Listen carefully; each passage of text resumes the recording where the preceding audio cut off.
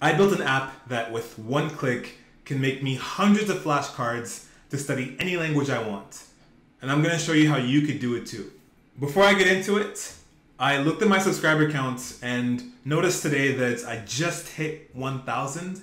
That means there are 1,000 of you out there who want to listen to what I have to teach. And that means a lot to me.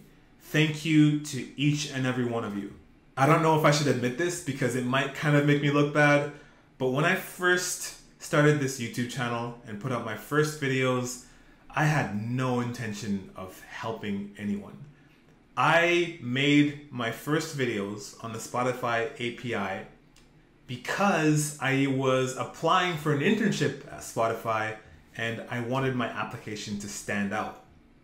I had just learned to code and I wasn't in a comp sci program and I had zero work experience, so I knew that there was no way for me to stand out amongst the hundreds if not thousands of applicants who were more qualified than I was.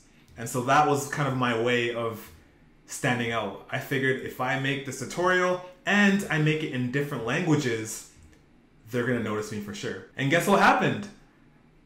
Nothing.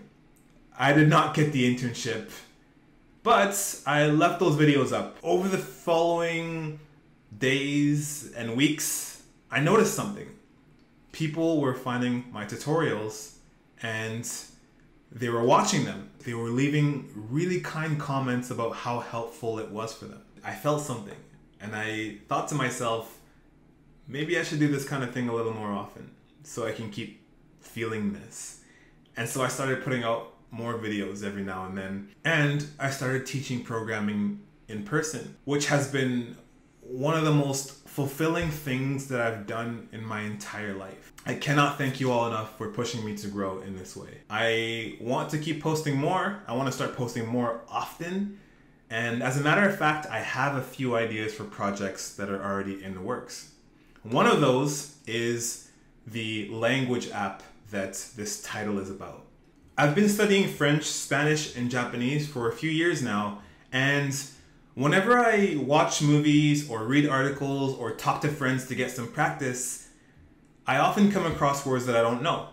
And so I'll write those words down and tell myself that later on I'm going to come back to the words so that I can look them up in dictionaries, make flashcards, and then study those flashcards. I have a really big problem getting that second part done.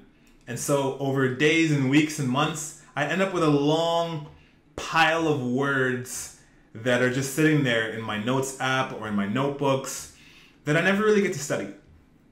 And this is because looking up one word in a dictionary and making a flashcard out of it only takes a few seconds.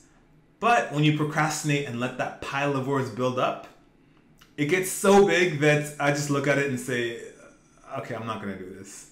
And I give up. And so I made an app that can solve this problem by allowing me to copy and paste an entire list of words, and it'll automatically generate some flashcards for me with the word, a sentence that uses that word, and the English translation of that sentence. And if I don't like a particular sentence or don't find it very useful, I can just, with one click of a button, switch it out for a new one. And when I'm happy with the whole set, I can download the entire thing as a CSV and import it into my flashcard app of choice, which in my case is Anki. This was made possible because of something called the Tatoeba project. It's an open source project that's collected over 8 million sentences in pretty much any language you could think of, and it's all free to use. I downloaded the sentences, put them in a Postgres database, and then built a Node app that can pull those sentences and serve them to the web through a React app. There are millions of sentences and the queries can be a little bit slow the way it is now, especially when I run it on my computer. Because of this, I chose to use WebSockets instead of REST. So that way I can request the words all at once, but get the sentences back gradually as they're pulled from the database. I really wish I had a live demo to link to and show you all, but I don't want to host an app with that much data because I don't know how much it'll cost me. So instead, I'm just going to leave a link to the GitHub repository so that you can pull it and run it yourself locally. Over the next couple of weeks, I have 3 things to do. One is clean up the project.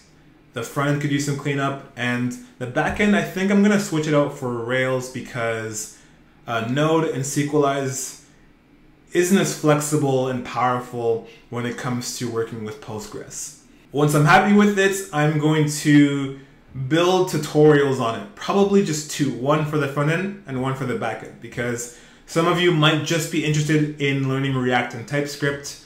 Some of you might be just interested in working with Rails, and some of you might be interested in building the whole thing. So I'm going to offer the tutorial in chunks so that you can learn what you want to learn. And the third step, which you can all look forward to, is for me to put out said tutorials. I should have something out in a couple of weeks, maybe 3, depending how busy life gets. And after this, I want to keep building projects and making tutorials from them. You can expect new tutorials about once a month. And just like I have been up to now, with every video tutorial, I will share the code on GitHub, and I will make written tutorials for those of you who prefer learning that way. Once again, thank you all so much for helping me reach this milestone. Please keep liking and subscribing and sharing my tutorials with your friends and family who want to learn to build things. Stay safe, and I will see you all next time.